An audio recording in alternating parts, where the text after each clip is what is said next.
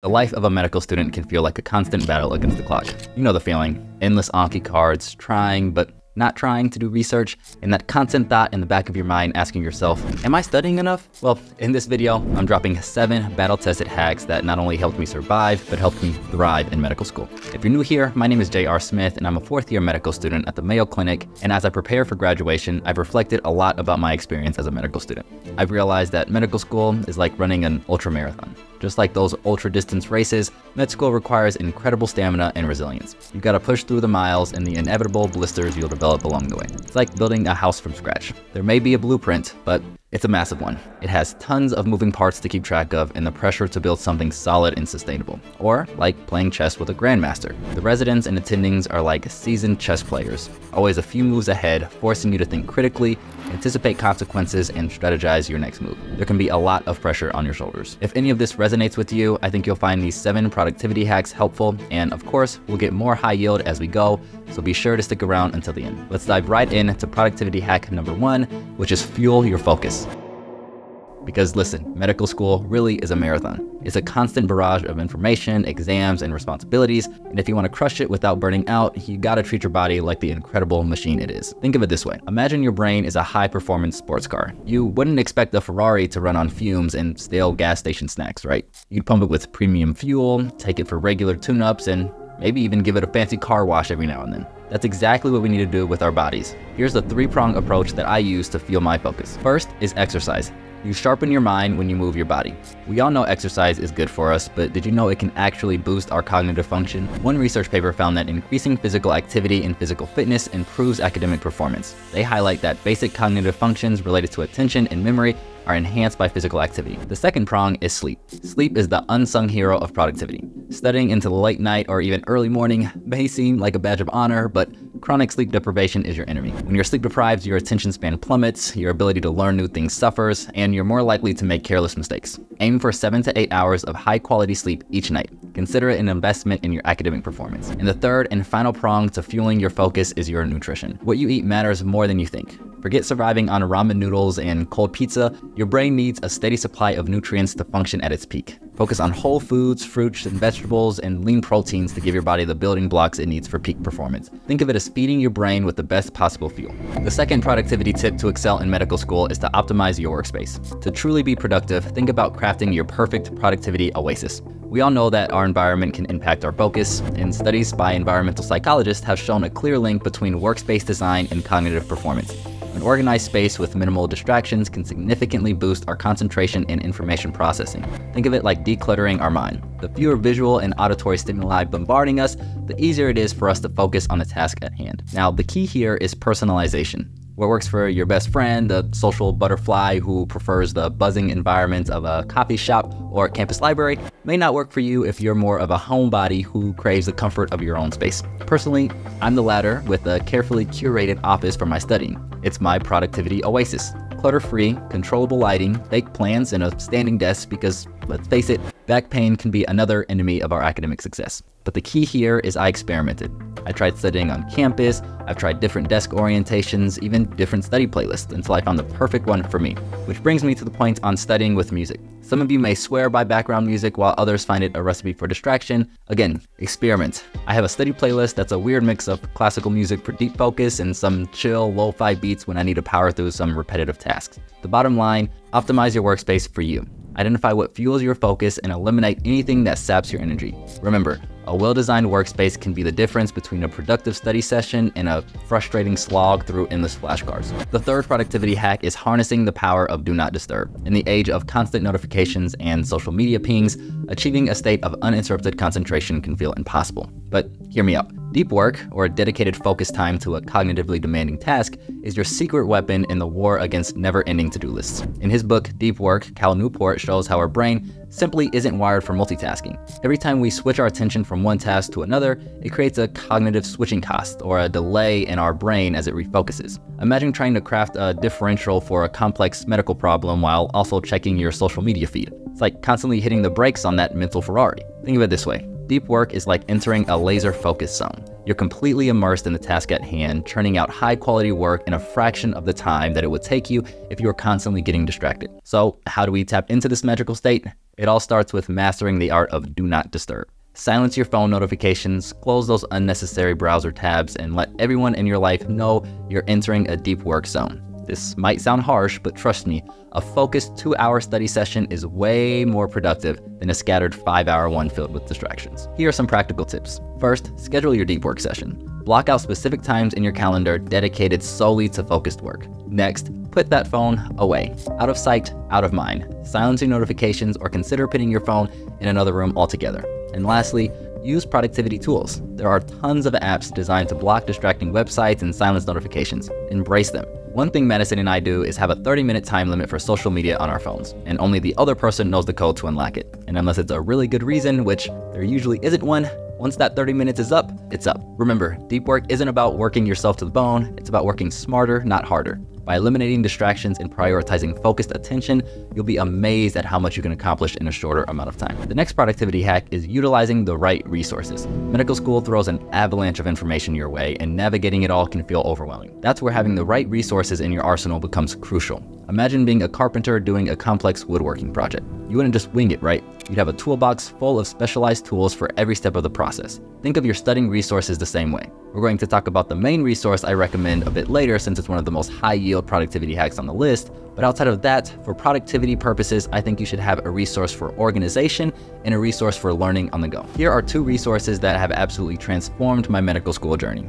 The first is Notion. Let's face it, staying organized in medical school can feel like an Olympic sport. That's why I swear by Notion. It's become my digital command center, a single platform to manage basically everything in my life. From keeping track of my to-do list to breaking down huge assignments into bit-sized tasks with deadlines, and it's fantastic for organizing my research. I can create dedicated pages for each project, compile key findings from other research papers, and link everything together for seamless information retrieval. If you want to check out my personalized Notion template and receive guidance on personalizing it to become your perfect workspace, you may want to check out my Evolving Student course. Now, in terms of a resource for learning on the go, this actually brings me to the sponsor of today's video, listening. Let's be honest, finding time to actually read all those research papers we're given in medical school can feel impossible. That's where listening comes in that can turn research papers into high-quality audio files. This way I can read those research articles while I'm commuting, exercising, or doing household chores. It's a game changer for staying up to date on the latest medical research, all while freeing up precious time for other aspects of my life. A recent study published in the Journal of Education Psychology actually found that listening to educational material can be just as effective as reading it.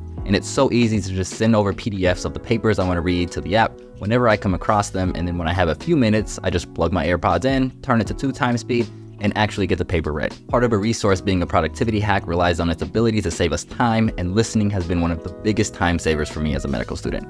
But the key is just finding the resources that work for you, whether it's a mind mapping app to visualize complex concepts or a platform to organize your research. Having the right tools in your belt can be the difference between feeling overwhelmed and feeling empowered in your journey through medical school. The next productivity hack is finding an inspiring tribe. Believe it or not, surrounding yourself with the right people can be a major productivity booster. Think of it like this: a rising tide lifts all boats. When you surround yourself with ambitious, driven individuals, their energy and work ethic can rub off on you, pushing you to reach your full potential. I know what you're thinking. Competitiveness in medical school definitely gets a bad rap, often associated with those dreaded gunners who prioritize one-upping their classmates instead of collaborating with them, but that's definitely not what I'm advocating for. There's a difference between healthy competition that fuels growth and a cutthroat environment that breeds negativity. But let's stop running away from the term competitive. Competition is a blessing because it's just another tool that allows us to improve. Studies by social psychologists like Matthew Lieberman shows that surrounding yourself with high-performing individuals can actually improve your own performance.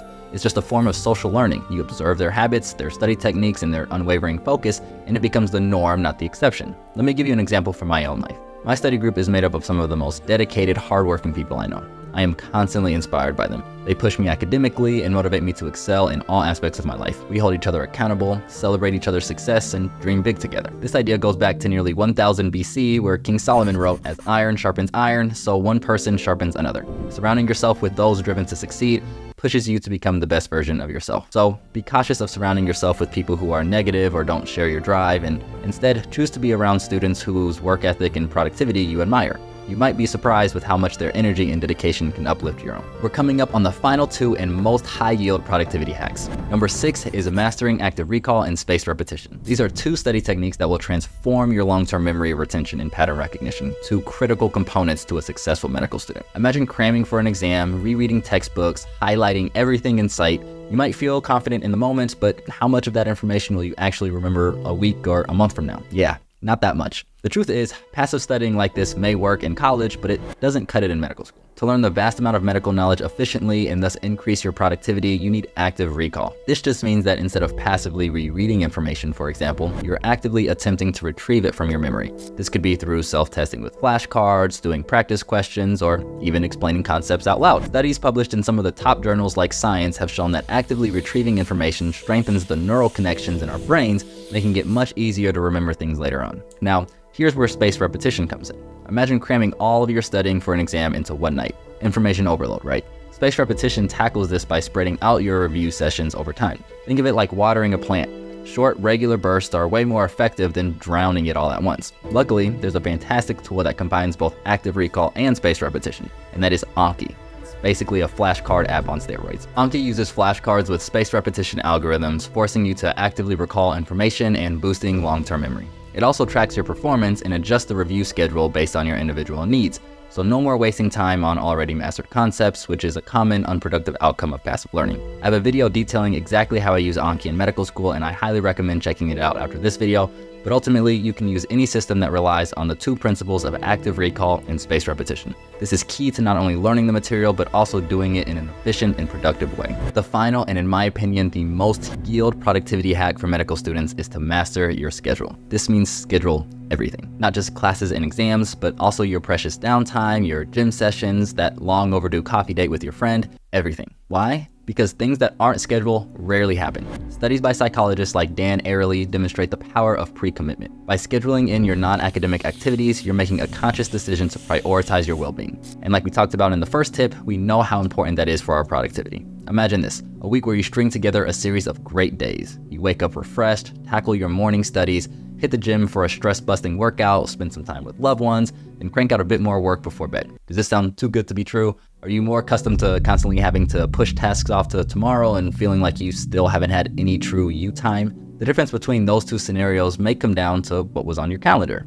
And those days will compound, with one route leading to your long-term goals and the other one leading to an unproductive and burned out you. Think of this like building momentum. Each great day fuels the next, allowing you to chip away at your long-term goals without feeling overwhelmed. But this is not to say that every day will go according to plan. That's just unfortunately not how life works. But by having a plan, you give yourself the best shot. Like Benjamin Franklin once said, failing to plan is planning to fail. And your schedule is simply your plan for the day. Mastering your schedule isn't about micromanaging every minute, it's about taking control of your time and building a roadmap to your goals. Now, for making it this far, I wanted to share a bonus productivity hack for you, and it's just reiterating what I already briefly mentioned earlier, which is taking my Evolving Student course, where you'll learn a lot more about strategies you can use to excel in medical school, but also receive access to my exclusive Notion Workspace template that I'll help you personalize.